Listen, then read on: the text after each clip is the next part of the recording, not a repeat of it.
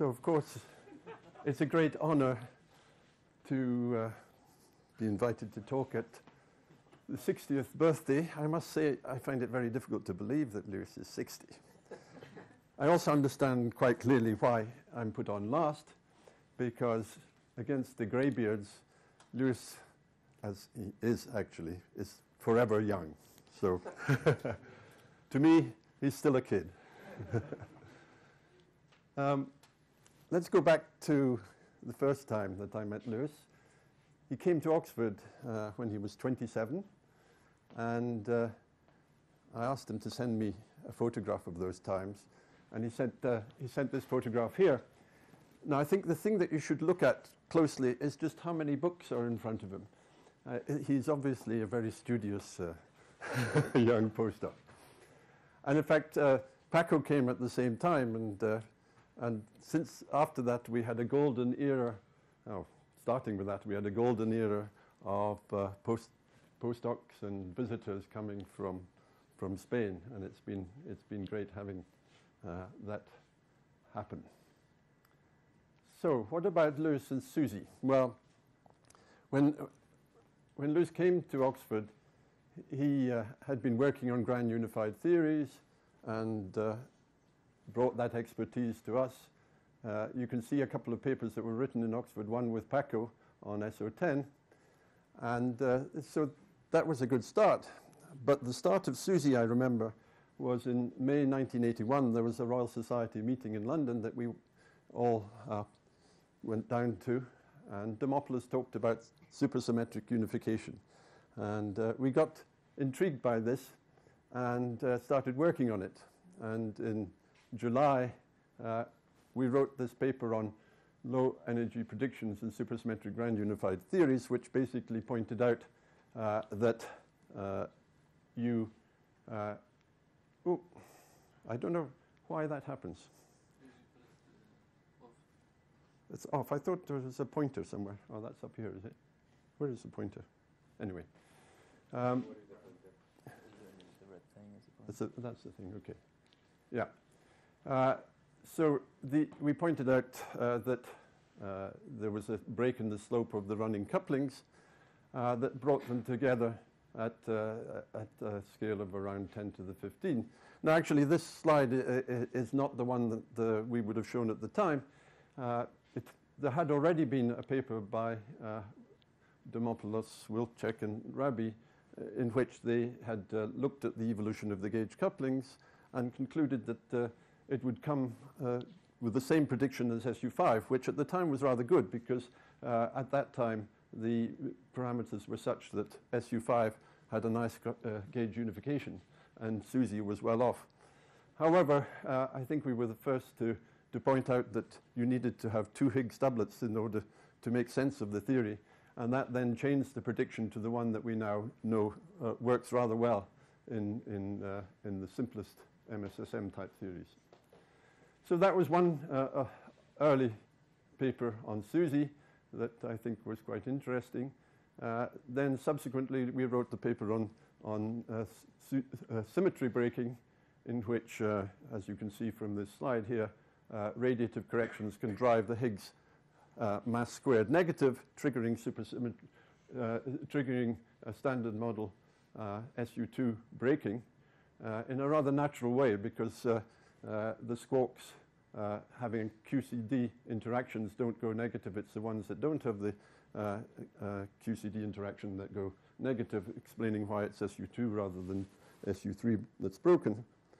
Now, of course, all of these things are so well known now that it's rather difficult to remember the significance of these. But at the time, there was a big problem in building supersymmetric theories because of the fact that if you broke it without radiative corrections, you would split the squawks on either side, one lighter than the quark, one heavier, and that, of course, is incompatible. And here, at least, one can see that radiative effects could generate viable SUSY models. Okay, so let's move on. Lewis wrote, I looked up his publication record and saw at least 40 papers said had supersymmetry in the title, but of course, essentially all his papers rely on supersymmetry at some stage or other, almost all of them anyway. So SUSY has been very important to him. But the question is, SUSY at 39, where is she? She's getting rather old and still no sign. And so is she overdue is one question. Well, the only reason that we have to think that supersymmetry should be a low energy symmetry, one accessible at the LHC, is the hierarchy problem. And to try and quantify the hierarchy problem, there's a fine-tuning measure. Now, this is the type of fine-tuning measure that Ellis and company and Barbieri Giudici introduced some years ago. Here, I'd just like to say that if you treat the W mass as an observable quantity and then do a normal likelihood analysis, you actually have to take the fine-tuning measure seriously, because it comes out automatically that then you have in the likelihood of 1 over this fine-tuning measure. And so you can give a probabilistic interpretation to the fine-tuning that would say that if the fine-tuning gets, say, much larger than 50 to 100, it would be statistically unacceptable. So that, at least, is my motivation for asking, have we, has LHC now been able to say SUSY was a good idea for solving the hierarchy problem, but we've now exhausted all of its possibilities? If that's not the case, perhaps it's pointing in the definite direction for what SUSY signals we should be looking for. So, using that, let's apply this fine-tuning measure to the simple model of the CEMS SSM, in which the SUSY parameters are shown here, and look at the fine-tuning with respect to these parameters. Before the LHC started up, the situation is as shown in this diagram here. If you plot the fine-tuning versus the Higgs mass, it has some structure and actually had a minimum just above the LEP bound for the Higgs. Now, in this, the LEP mass wasn't put in. The position of that bound was actually coming from the non-observation of the supersymmetric particles, giving you a lower threshold for them. So one could say that the most likely place for LHC to find the Higgs was at roughly 114, 115 GeV. Moreover, you could ask what the dark matter abundance would be, and in the dark-colored areas, it would be within 3 sigma of the WMAP type limit. And you can ask what the fine-tuning would be expected at this minimum, and it's of the order of 18 if you include the dark matter constraints. So that's not, to my mind, particularly fine-tuned, and one could still expect to see SUSY turn up at the LHC. There's actually some structure here. You'll notice that there's a sharp rise here, and that the fine-tuning is sitting just at the point that the arrow is shown here. Along this line, you're sitting close to the focus point, where if you have some connection between the soft SUSY breaking parameters, in this case, equality of the Higgs and stop left and stop right soft masses, then there's a cancellation in the renormalization group equations that means that you're effectively, you're not dependent on the value of M0 in determining the mass of the Higgs. So you're insensitive to M0, you can make M0 much greater, and that then says that the fact you hadn't discovered things at high scales was not perhaps so surprising. So when is the fine-tuning for you problem? Okay, so for me, in this probabilistic sense, fine-tuning of 100 is already really ruled out. So I would like to study theories for which the fine-tuning is less than or equal to 100. Now, what happened after LHC? Well, the direct SUSY searches have, and now I've changed to a graph in which I've got M1/2 and M0, the gaugino common mass and the scalar common mass. The various points that I showed on this diagram, color-coded, The only ones that haven't been ruled out by the direct searches are those that are lying along this line where you're close to the focus point. It turns out that in this region, the LSP has a significant Higgsino component, which means that it's sensitive to direct spin-independent searches, and that, if you accept the estimates for local dark matter density, has already been ruled out by xenon. So there's a sort of complementarity going on. But more than that, you see in here that it's actually the measurement of the Higgs mass that has produced the most serious problem, because the Higgs mass at 125 takes you well away from the 114 that was a favored value and puts you into the high fine-tuned region of over 300. And the reason for that is that to get the Higgs mass heavy enough, you need to have the stops contributing significantly to the Higgs mass, and that this is forcing the stops to be above some 900 GeV or so. So the MSSM is essentially, with the criterion that I have for the fine-tuning, is essentially ruled out already. Which brings you then to say, well, does that mean that there's no hope for SUSY and it's already been tested? I think Guido was casting that sort of opinion. Let me address that opinion then. Reducing fine-tuning, well, perhaps the MSSM is not the way that SUSY is implemented. Perhaps there's more to it. And you can actually study that in a model-independent way by using a general operator analysis. So you take the MSSM, and then you add, here's the leading dimension 5 operator, so there's only one of them, with a scale m star that you see is above the SUSY breaking scale.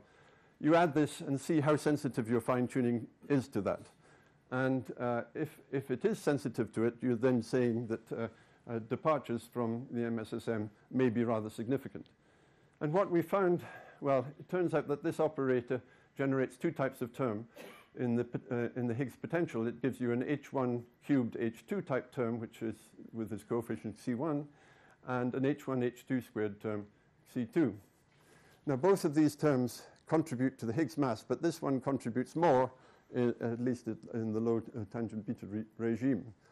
And so what we found was that the fine-tuning, and this is a rather rough graph compared with the previous ones, is reduced because effectively you're shifting this rise by 10 to 20 GeV to the right. So then you can accommodate a much heavier Higgs without paying the penalty that I showed before. So that's the general structure. You can ask then what in particular could generate that. One way you can generate this is to say, let's have an additional singlet in the theory, a singlet extension of the MSSM.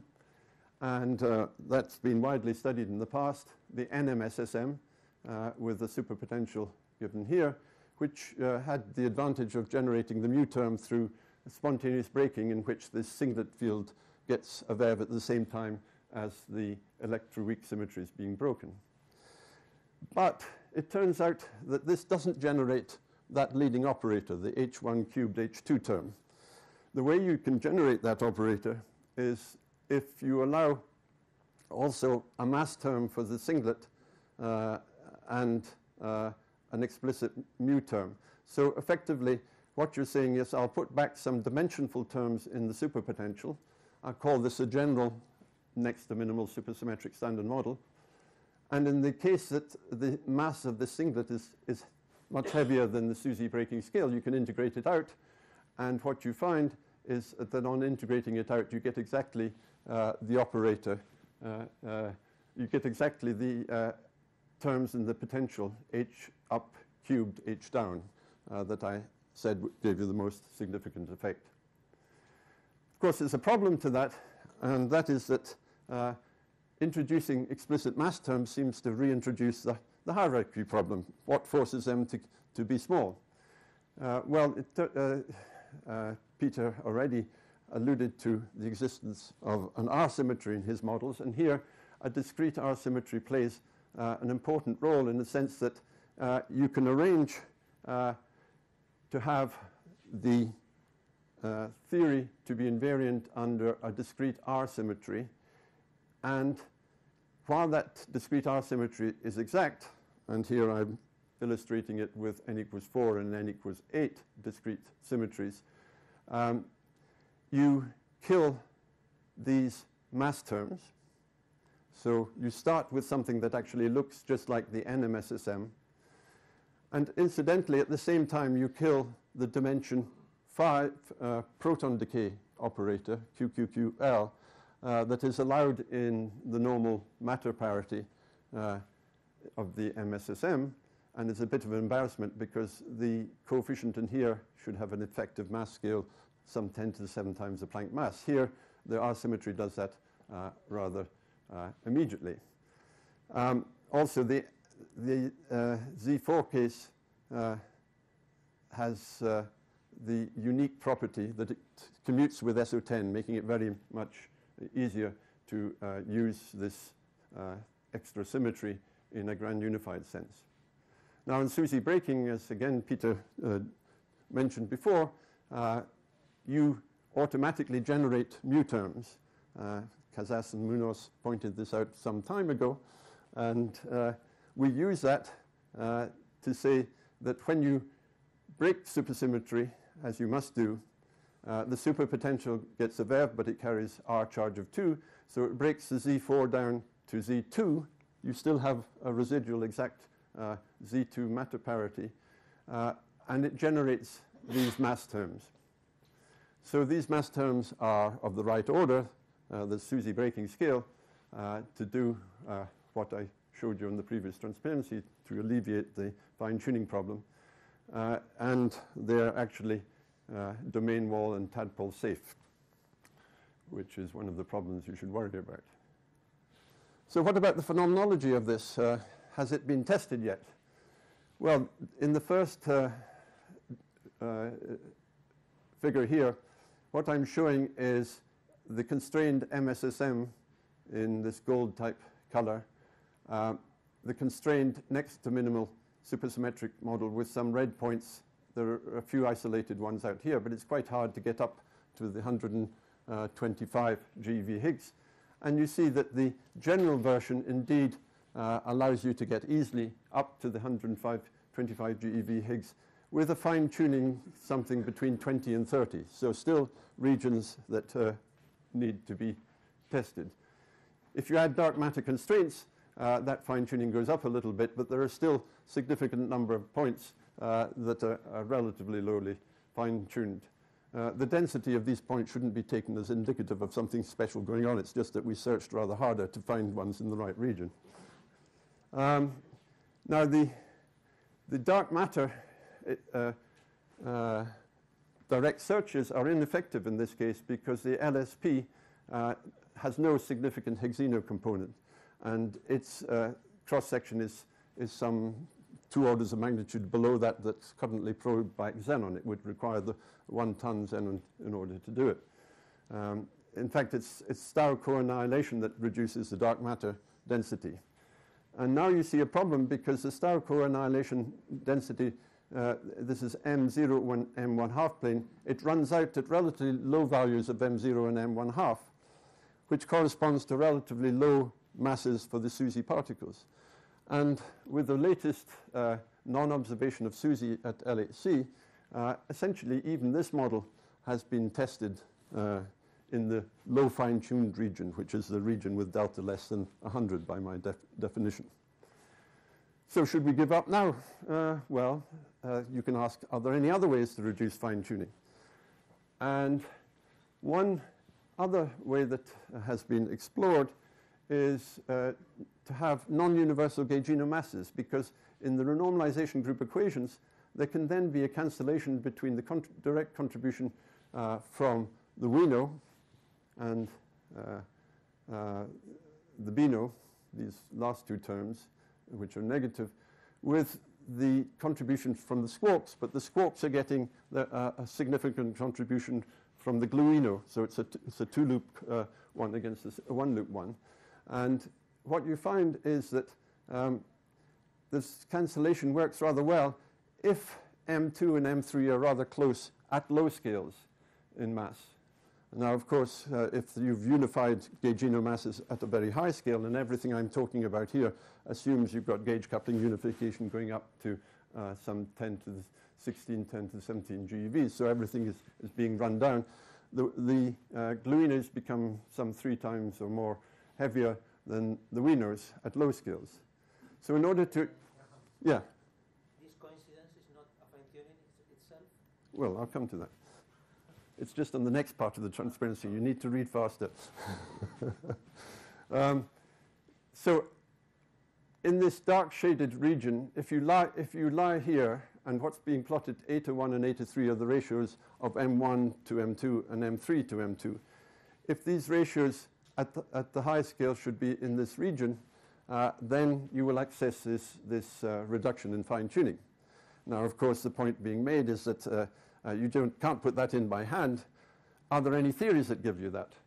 Well, here, for example, in a grand unified sense, if the field that is giving you gaugino masses, whose F term is giving gaugino masses, should not be an SU5 singlet, in which case you've got the usual 1-to-1-to-1, but, for example, transformed as a SU75, the initial values for M1 to M2, M3 to M2 would be 1 to 3. So when you have the QCD running, it undoes that 1 to 3 and it becomes essentially equal at the low scale. So that would be one example of how you would get it naturally. There's another example that we were rather keen on, which was an orbifold model that Lewis had written down previously, in which the ratios are determined by the value of the Green-Schwarz term. And since that's quantized, choosing a definite value is not fine-tuning, and with a choice that actually Lewis had wanted of -5, it gave you exactly the same result. So there are ways to do it. And Peter also has, in his Mirage mediation, has a similar structure that appears for the initial values of the gaugino masses. So what happens in this case? If you have the GNM SSM plus non-universal gauge mean masses, have we tested this? Well, it turns out, we're only just getting into some detail with this, so this is preliminary work, but what's being shown here essentially are the ratios A to 3 and A to 1, written slightly differently, but the ratios that I was advertising before would have had this quantity B equal to 3, and A would be somewhere up here. And you see, this is the fine-tuning versus this quantity, and it has a minimum. It actually drops at 3, but it slightly prefers 4. So maybe you would have to have a model that would give you, if you want to actually get that, would give you the 4. The orbifold model I talked about in the 75 would give you the 3. You do reduce fine-tuning as expected. There's not so much sensitivity to the mass, the ratio of M1 to M2. It doesn't play such an important role. So it's really the ratio of M3 to M2 that's significant. In here, this plotted here is the value for μs, which is the singlet mass that you have to put in. And you'll see, or you probably won't see, that the scale is such that μs starts around 3 TeV, and many of the points are much greater than that. And what this is saying is that even if the scale of the singlet should be 5 TeV, it reduces the fine-tuning significantly. And why is that? It's because the change in the Higgs mass has this scale sitting in the denominator, and the terms in the numerator are large, so that even if you can accommodate a 5 TeV here quite readily, even with lambda in the perturbative regime. Lambda is a coupling S H up, H down. And now, how does it change from what went before? Well, it changes in the sense that the nature of the LSP becomes different. You can have significant Wino and Bino components, which mean that rather than Stow co-annihilation running out, you have a more efficient way of reducing the dark matter abundance below the WMAP bounds, as you need to do. And in fact, this whole picture has rather specific properties which say where you should look for SUSY. The gauge focus point says that the gluino and wino masses should be rather similar. Dark matter abundance below what's wrongly called overclosure requires that the LSP should have a significant wino or bino component, which means the LSP mass should be relatively close to the wino and hence the gluino. The latest LHC gluino mass bounds require the and LSP of the order of the gluino says the mass of the LSP had better be heavy, 600 to 700 GeV. The non-detection of dark matter requires that the Higgsino should be much heavier than that, because otherwise you would get direct annihilation, as you find for the MSSM. And that then requires that the effective mu term should be bigger than 700 GeV. And, well, the net effect of all of this is you get a compressed spectrum. And that may be what we should be looking for. So let me just summarize this. I've been arguing that the fine-tuning problem is the one reason that we should expect to have SUSY visible at the LHC. It's important in my mind to make sure that we don't miss out on any of that region before saying SUSY is dead, and I've been arguing that there's still room for low fine-tuned SUSY. It's certainly being squeezed, but it's not yet dead, and in order to close that, you will need LHC 14. Indirect hints. Well, indirect hints are for SUSY on G-2. Gamma is sort of disappearing, as is Fermi. It must be said that indirect hints are not doing too well for SUSY, apart from the fact that G-2 remains resolutely 3 sigma away from the standard model. But that would require light leptons, so you'd have to split the degeneracy between the squarks and leptons. Compressed SUSY, of course, has an interesting thing that it makes it more difficult to find, and the LHC searches are less efficient, and that's something that is worth studying. Actually, there's another last part to the summary. That LHC has given us some really interesting information about the Higgs, in particular that it's 125 GeV. And what are the implications of that? Well, that takes me on to Lewis and SUSY in 2013. He's still going strong. This intriguing property I was talking about is that if you look at the quartic coupling and evolve it just in the standard model, the quartic coupling is going towards 0. It actually crosses 0 if you take the central values for the top mass, basically.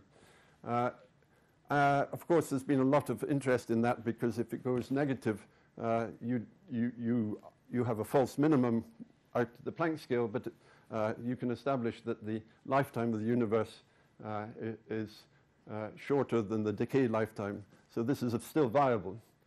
So then the question is, how do you explain lambda going small?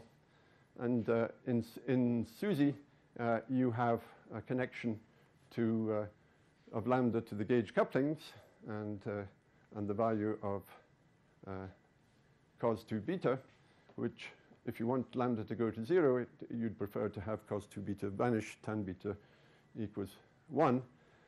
Perhaps a ship symmetry is involved. Now, Lewis has been very active in suggesting SUSY, well, they're still exploring the possibility it should be low, in which case there are new relations he's coming up with which perhaps can alleviate the fine-tuning problem. Let me just emphasize that I was looking at specific ways of reducing the fine-tuning problem by having some connection between the SUSY breaking parameters, and that seemed to help.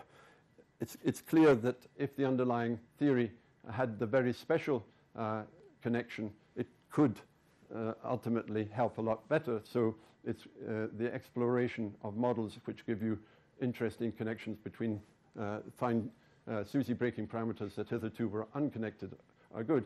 As far as I'm aware, this model is still fine-tuned, but it does suggest that there's more work that could be done to see if there's a pattern of soft masses that could do even better than I was able to show. Or perhaps the SUSY is at the oh, yeah, what happened there? I didn't touch anything. No, not that one. Here, no? Or here. Well, I put it here and you Just put there, yeah. I'm scared to touch anything now. Perhaps it's at the intermediate scale, and you explain the value of lambda being 0 through perhaps a shift symmetry that would force cos squared 2 beta to vanish. Or maybe you even put it up at the Planck scale. And it's intriguing that at the Planck scale, if you change the top mass, reduce the top mass 2 sigma from its current best value, then lambda just vanishes at the Planck scale. So maybe nature is trying to teach us something there. And another interesting thing is that the beta function for lambda, in this case, also vanishes at the Planck scale. Now, maybe this is a pure coincidence, but maybe nature is trying to teach us something. I know of no explanation which has been proposed for having beta lambda vanish at the Planck scale. So maybe it's just accidental. Anyway, what's clear is beyond the standard models still to come. Whatever it is, Lewis will be in the thick of it, I'm sure. So I'd like to close by thanking you, Lewis. It's been a lot of fun.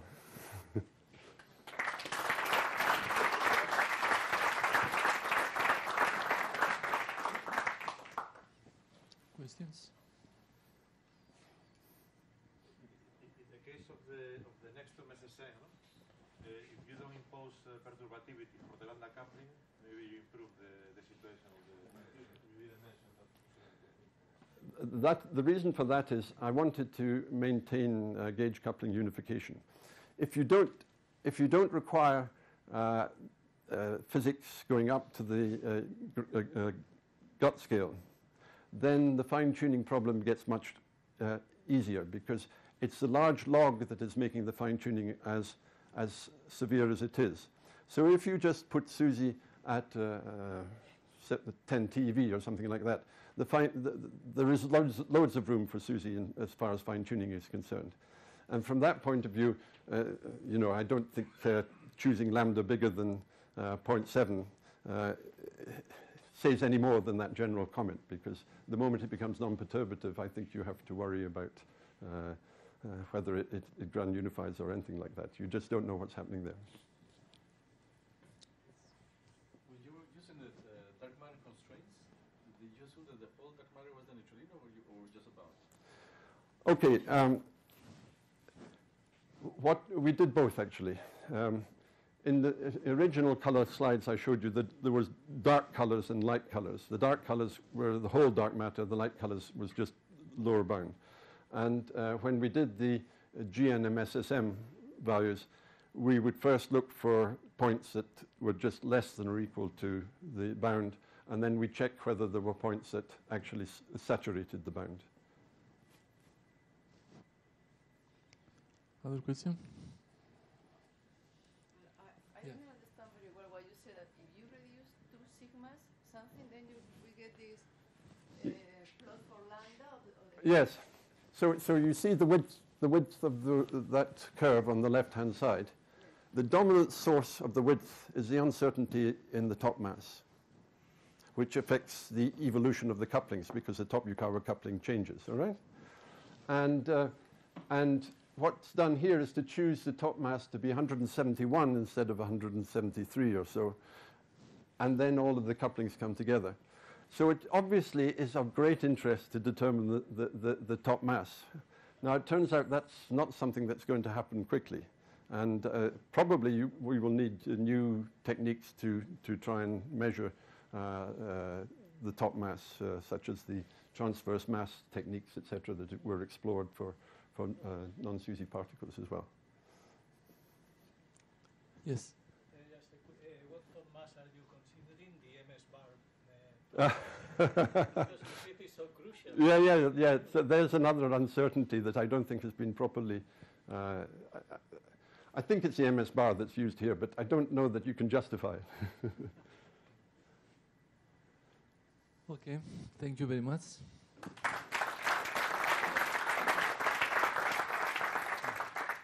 Okay, since I'm the last speaker, I would just like to record my thanks, and I presume your thanks, to Pablo, Fernando, and Angel for organizing such a nice meeting and something that honors Luis in an appropriate way. To Roxana for looking after us so well, and looking after the photography and the sound, Monica and Andre. So I would ask you to thank them.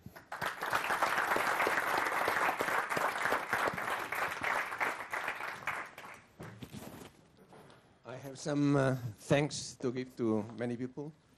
Thanks to many people who have come from different places in Europe and even in America. Here, thank you for coming to this fest. Thanks again to the organizers, my ex-students, Fernando Marchesano, Pablo Camara, and Angel Uranga. Thank you very much, and also for not asking me whether I wanted or not. You just they just told me at the beginning of February, here it is. These are the speakers. So, so thank you. And then coming back in time, I would like to thank my early mentors, José Luis Sánchez Gómez and Ramón Fernández Álvarez Estrada, who gave me the opportunity to start a scientific career. And also were very important for me, my early colleagues in this business, Tony González Arroyo, Carmen Albajar, Heli Hernández Voz Mediano, who are around, and many others, Cesar Gomez, plenty of others. It was very important that we were a group of friends and colleagues working hard in those times, which were not that easy. And of course, my collaborators at the different stages, my collaborators in Oxford, Graham, Paco, and several others, my collaborators at CERN, Peter Niles, Jean-Pierre Derendinger, Fernando Quevedo, Ana Maria, Dieter Lust, and also friends there, Luis Álvarez Gómez, Álvaro de Rújula, many friends over there. And of course, my colleagues and collaborators here in the Universidad Autónoma and the Institute and outside these institutions. Finally, last but not least, to Carmen for many reasons. Okay. So thank you all again, and thank you for coming. Thank you.